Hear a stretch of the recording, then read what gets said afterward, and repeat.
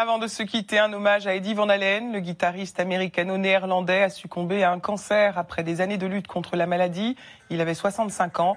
Guitariste de génie, Eddie Van Halen a marqué le hard rock, mais également la pop music. C'est à lui que l'on doit le solo de guitare enflammé sur Beat It de Michael Jackson.